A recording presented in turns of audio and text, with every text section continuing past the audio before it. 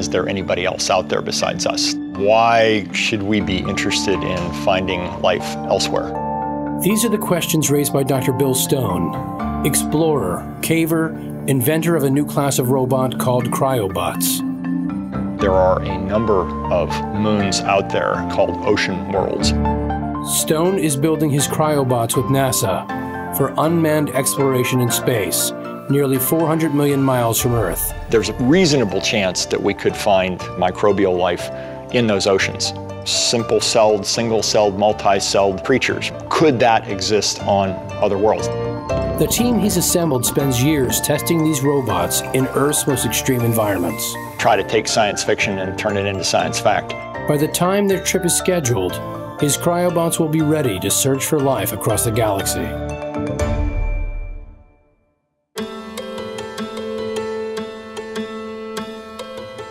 I was 14 when Neil Armstrong and Buzz Aldrin landed on the moon. The surface appears to be very fine grained. I wanted to be just like those guys. I wanted to be an astronaut. I wanted to go to the moon and beyond. I went through college, grad school, and a PhD program thinking all along that I was going to join the astronaut corps and we were going to go back to the moon. I was not selected. I was told I was too independent,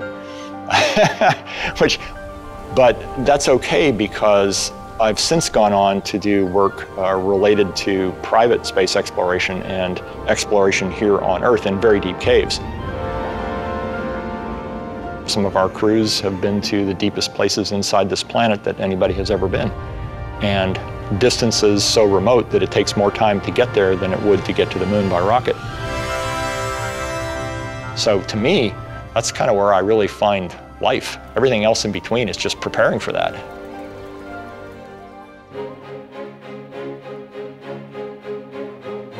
I founded Stone Aerospace about 15 years ago with the idea of putting together a collection of very talented individuals who could take on difficult scientific problems and turn them into reality. A lot of the stuff that we do involves expeditionary type work to places where it's difficult to get to and requires technology to do things there. Europa is one of the Galilean moons of Jupiter. It is entirely covered with ice, and that ice is over an ocean of significant depth.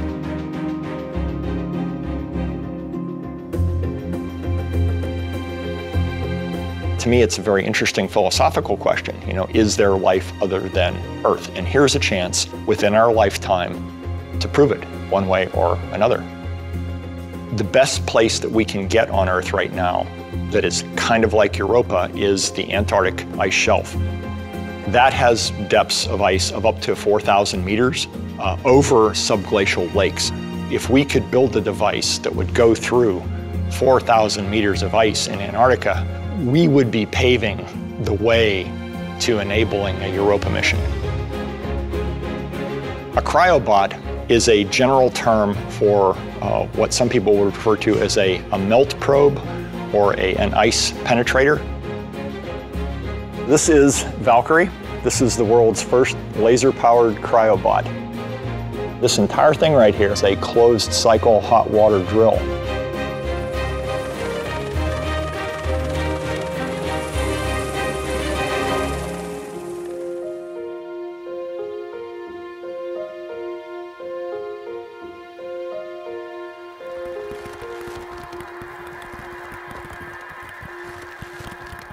The purpose of a cryobot is to get through the ice, but once you get there, what do? Well, the idea is to deliver an autonomous underwater vehicle that goes looking for life.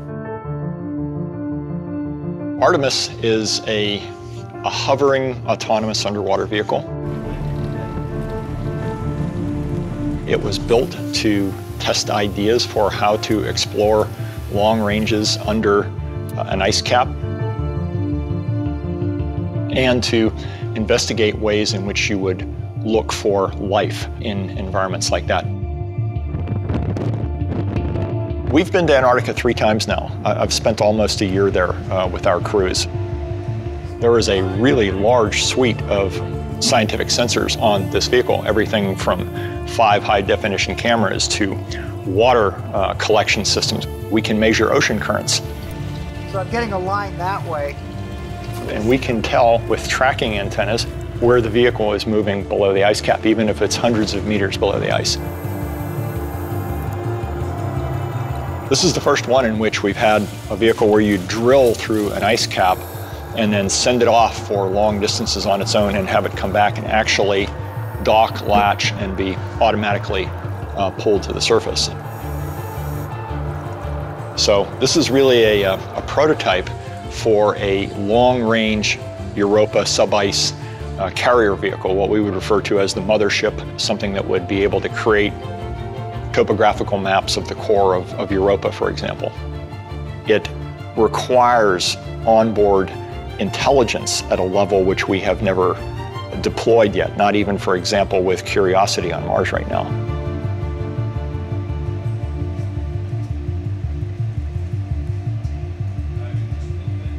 So the robots will have to be much more independent than they are today, and they will have very specific roles in what they need to do.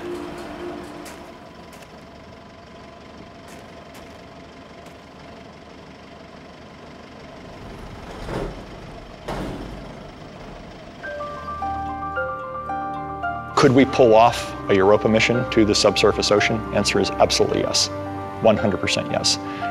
I believe that it is launchable within 10 years if the money was on the table today. There's two things I think that drive us. One is the pursuit of happiness, and the second one is the pursuit of curiosity.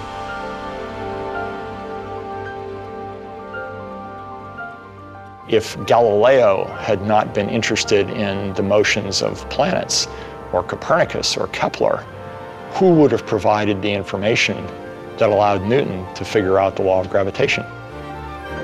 These little things are revelations about the universe, about us, our place in it.